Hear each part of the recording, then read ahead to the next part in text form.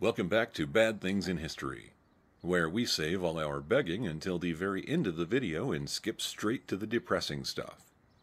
For example, the treatment of military veterans has been controversial at every point in history.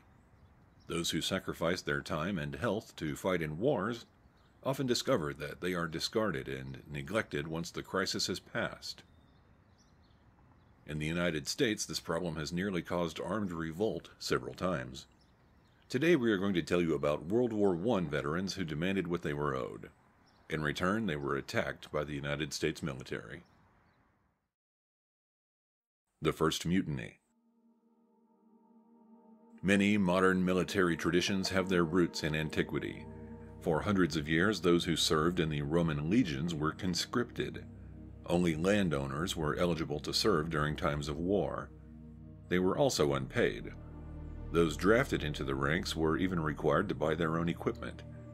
The government offered nothing in return for this service. That changed in 107 BC. Recruits for the Roman military were finally paid to fight Rome's enemies.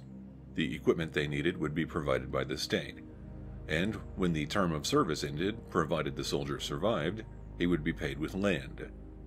The idea of paying soldiers who were willing to join was revolutionary. It created a more professional and effective military. The countries of Europe retained this knowledge long after the Roman Empire was gone. When the Revolutionary War erupted, the fledgling United States had to learn the lessons of the past all over again. The problem of compensating disabled soldiers appeared very early in the conflict, and Congress tried to address it. In 1776, they passed a law ensuring that disabled soldiers would be paid a cash bonus for their suffering. It wasn't very helpful because most disabled veterans couldn't work. Some of those who were fighting in the war began running away instead of risking injury or death. After all, the government wouldn't help them or their families if the worst should come to pass. To stop mass desertions during the war, Congress finally created a pension plan for disabled soldiers. The military seemed to be appeased and continued fighting. Eventually the conflict reached an end, but Congress never actually paid the soldiers what they were owed. This resulted in the Pennsylvania Mutiny of 1783. The first capital of the federal government was in Philadelphia, Pennsylvania.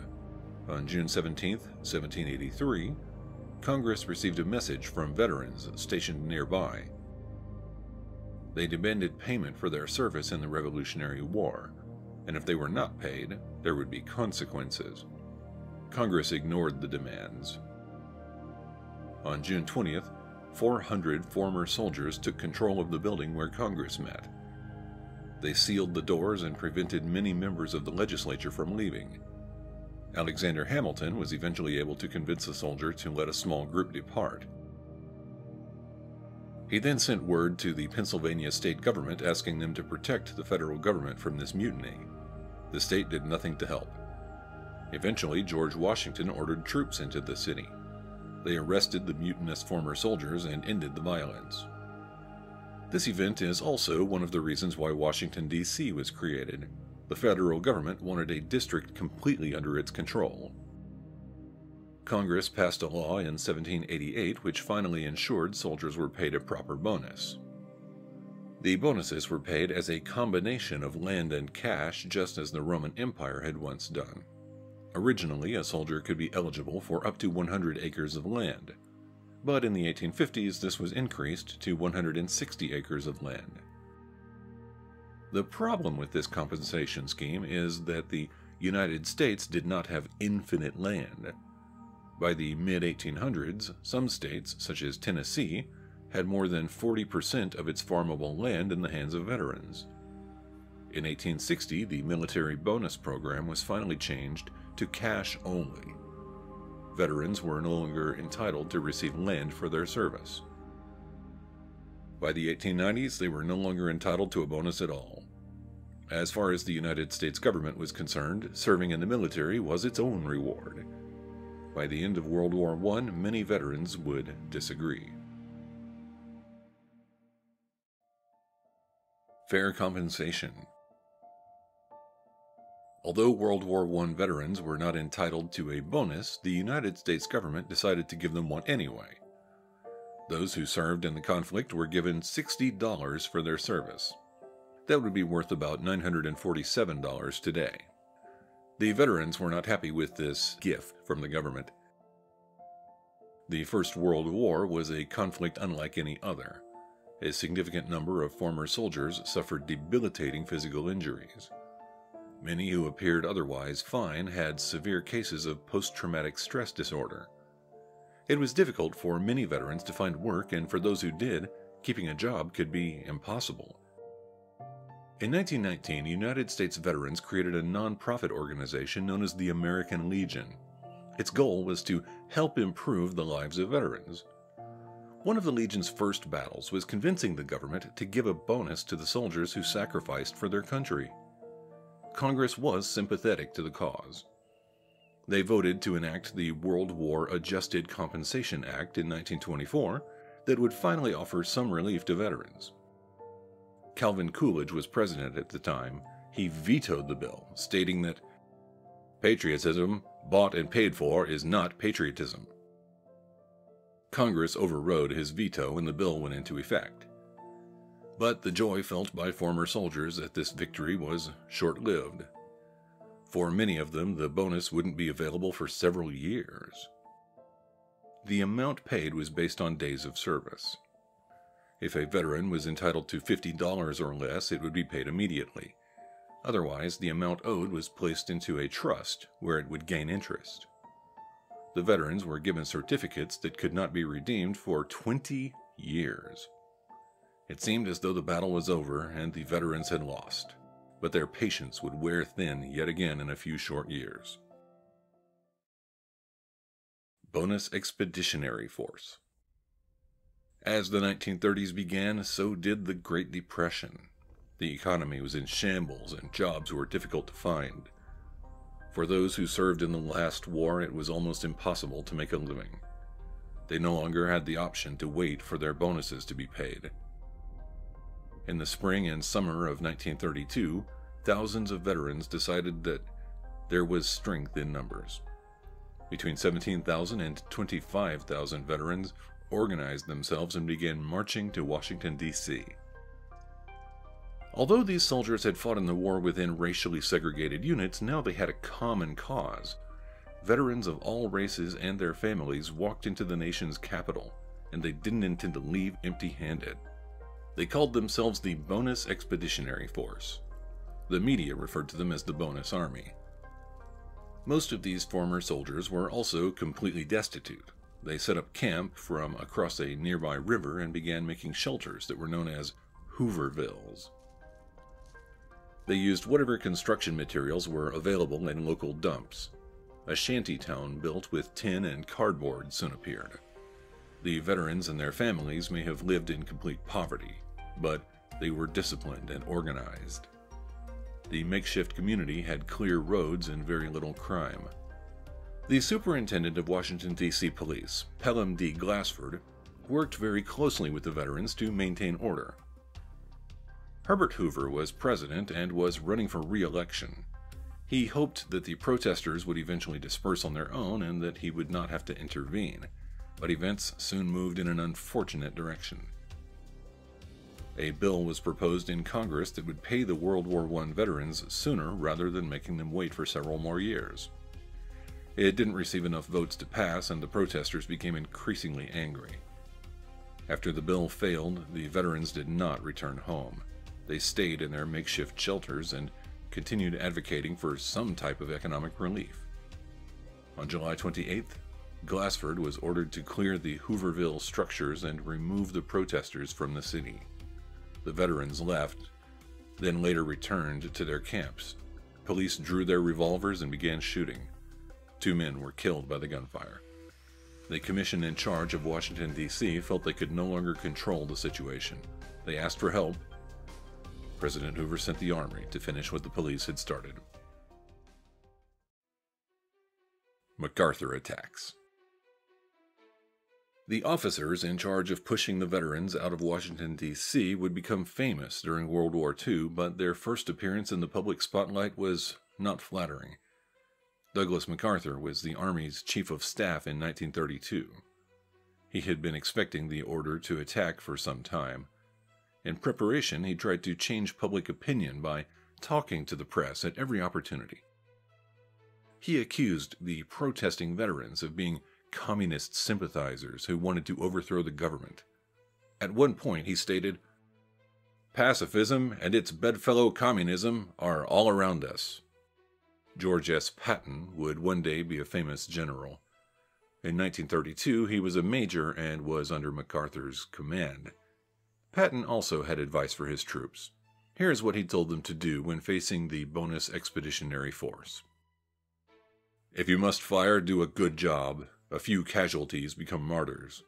A large number, an object lesson. When a mob starts to move, keep it on the run. Use a bayonet to encourage its retreat. If they are running, a few good wounds in the buttocks will encourage them. If they resist, they must be killed." MacArthur and his troops massed on the other side of the river. A bridge separated them from the makeshift town the veterans created. Walter W. Waters was the leader of the bonus army, and he knew that if the veterans didn't leave, it would end in violence. They did not want that because many of them had their wives and children with them. Walter asked MacArthur if the veterans would be given the chance to gather their belongings and retreat from Washington, D.C. in an orderly manner. MacArthur replied, "Yes, my friend, of course." Walter Waters would soon discover that MacArthur was a liar. President Hoover twice sent orders to MacArthur telling him to not cross the river, but he ignored the president and his promise to Walter Waters. At 4:45 p.m., MacArthur ordered the military to evict the veterans. Soldiers on foot and horseback pushed into the camp. Patton brought tanks into the streets as well. At first, the protesters didn't realize they were being attacked. They thought that maybe the military was marching to honor them. But then tear gas was shot into their midst. Soldiers also used another gas on the protesters called atomsite, which induces vomiting. The veterans suffered from this attack, as did their wives and children. While their eyes were burning and they couldn't stop vomiting, the protesters and their families were forced out of their temporary settlements at the point of bayonets. The fleeing mass of humanity ran across the river to escape MacArthur and Patton. They traveled to another camp that was farther away. President Hoover sent another order to MacArthur telling him to stop the attack. Douglas MacArthur ignored the order and claimed that the bonus army was trying to overthrow the United States government. MacArthur and Patton pushed into the next camp and began firing on the protesters. 55 veterans were injured. 135 were arrested. One woman suffered a miscarriage and a baby died after being caught in a tear gas attack. Joe Angelo was one of the veterans who joined the bonus army. In 1918, he saved George Patton's life in France. He was given the Distinguished Service Cross for his heroism. He approached Patton after the violence ended. Patton was not interested in listening to the man who saved his life. He said, "I do not know this man. Take him away, and under no circumstances permit him to return." Delayed victory. Dwight D. Eisenhower would one day be the supreme commander of Allied forces in World War II. He would also become president, but in 1932 he was MacArthur's aide. He was not impressed with how the bonus army was treated. He said of MacArthur, "I told that dumb son of a bitch not to go down there." Although MacArthur had disobeyed direct orders, it was President Hoover who suffered the consequences. Hoover lost his bid for re-election, and in 1933, Franklin Delano Roosevelt became President of the United States. While campaigning, Roosevelt didn't support the bonus army, but he also didn't plan to make the same mistakes as Hoover. When veterans again marched to Washington, D.C. in 1933, Roosevelt had a camp set up for them. The military provided 3 meals a day, and they even had free entertainment. Roosevelt did not give the former soldiers what they demanded, but he did offer them jobs in what were called veteran rehabilitation camps. It wasn't what the veterans wanted, but it was better than nothing. General MacArthur would have a notable military career that lasted until 1951. During the Korean War, he was forced to retreat, and it looked like the conflict may be lost entirely. Harry Truman was president and wanted to make sure that a war wasn't triggered with China. The Soviet Union and China had signed a defense pact, so the threat of nuclear war could not be dismissed. MacArthur ignored President Truman's directives. It was also discovered that he was communicating with foreign governments directly and contradicting Truman when he did so. In April 1951, MacArthur was fired. President Truman later said, "I fired him because he wouldn't respect the authority of the president. I didn't fire him because he was a dumb son of a bitch, although he was. But that's not against the law for generals. If it was, half to three-quarters of them would be in jail." George S. Patton would command troops during World War II, but at the end of the war he was involved in an accident. Patton's car collided with an army truck. He hit his head on the windshield and became paralyzed. 12 days later, he died in the hospital. Although the bonus army participants would not receive additional compensation, the next generation of soldiers would. Congress passed the Servicemen's Readjustment Act of 1944, which ensured that those who served in the military received a number of benefits. They were given unemployment pay, access to loans, and tuition for further education. Unlike the veterans from World War I, many of those who served in the Second World War prospered once their service ended. What do you think about the way the bonus army was treated? Was it a bad idea to bring their families to a protest? And should Douglas MacArthur share most of the blame? Are veterans treated better today? Tell us what you think in the comments below. If you want to make sure we keep incrementally destroying your faith in humanity, then please like this video and subscribe to our channel. We also have a Patreon page and merchandise, just like all the other YouTube beggars. We're not better than them, but at least we're honest. Look for links in the video description if you're interested. Thank you for watching Bad Things in History.